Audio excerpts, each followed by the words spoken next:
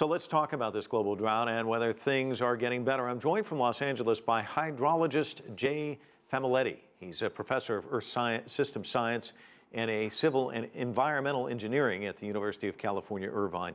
Thanks so much for joining us. Let me start by talking about El Nino conditions. They either ended or they are ending. What does that mean for the global drought? Well, you're right. So the global El Nino conditions are petering out. And so that may mean in some places that there's relief of drought conditions. However, we are headed into La Nina conditions, which are the opposite phase of El Nino. And in some places we'll see the regions getting wetter, and some places we'll see the regions getting drier. In Venezuela, the expectation is for increased precipitation. You're right. We started by talking about El Nino, and as you mentioned, there is this other weather phenomenon known as La Nina. I want to play a quick clip from a video put out by a U.S. weather agency kind of describing the differences between the two.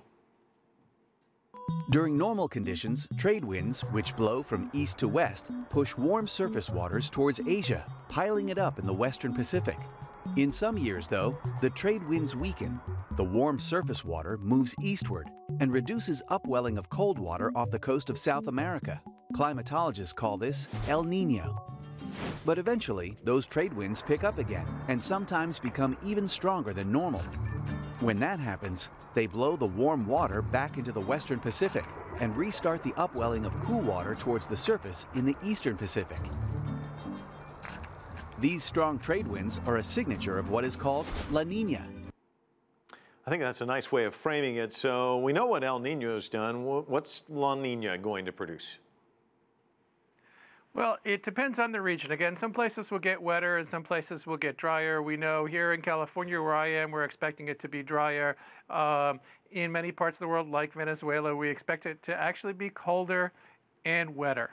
And how about storms? Will we see more storms, less storms?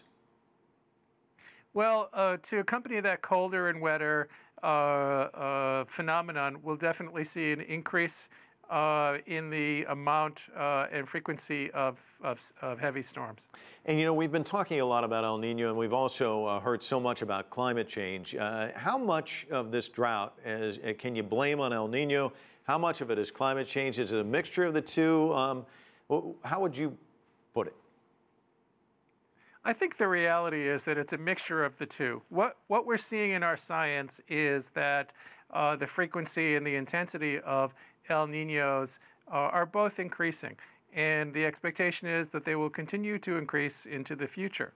So at this point, it's a mixture of both, and I think the expectation is that things will worsen, and that will wreak havoc on the variability of water availability, and in particular, some of the issues with hydropower you were discussing in Venezuela.